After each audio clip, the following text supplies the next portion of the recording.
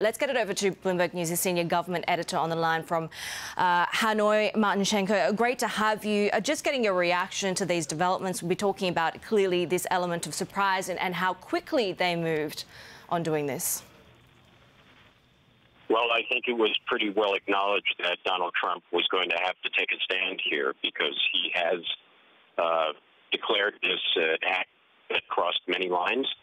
And there were many competing interests, plus his campaign rhetoric that he had to overcome. But he has acted decisively, and it's not just as a humanitarian thing, but it's also sending a message to the world that there are certain lines you cannot cross. And North Korea and the Russians will also take notice of this. Yeah, and clearly we just have these lines crossing now that Senators McCain and Graham saying that the US signal that it won't stand idly by as these things happen to civilians. They're also saying that Trump, unlike Obama, a little bit of a pointed criticism there, is taking action at a pivotal time, I should say. I mean, this is clearly the action of an administration and a president who takes action first rather than taking the kind of more methodical, thought-out approach that we've come to know from the Obama administration. Well, I do think that, the Obama administration was considered in some circles to be much more reticent to get involved in military actions abroad, having had the experience of Afghanistan and Iraq in their sights. And I think Donald Trump, to a certain extent, is free from those restrictions and that mindset.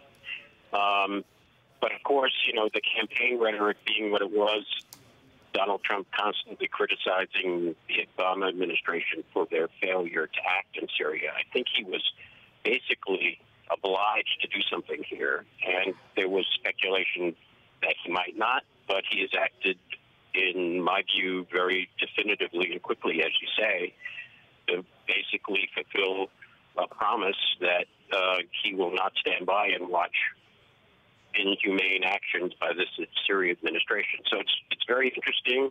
It puts him on a path of conflict with Russia, and everybody, as you know, thinks that there's some connection between Putin and Trump that can't be explained. But this basically tells the Russians we're going to be involved, and you cannot take action without us.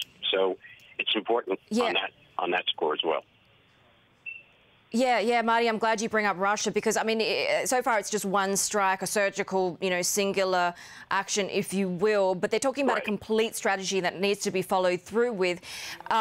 When do we see a response from Russia or other parties, Israel, for example?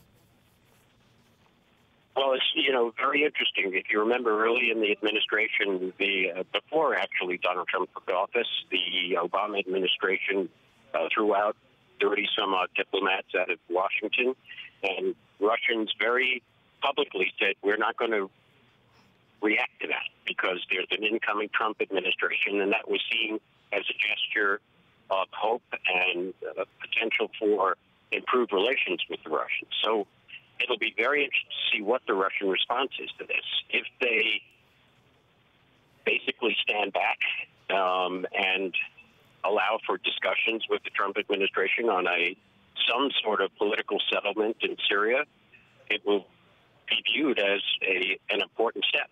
But if the Russians take a belligerent stance, and don't forget, there are Russians in the ground there. These strikes were surgical, but you never know what collateral damage could be. So this is going to play out in the next day or two. The Russian response is going to be very, very interesting, and actually, no one really knows what it will be.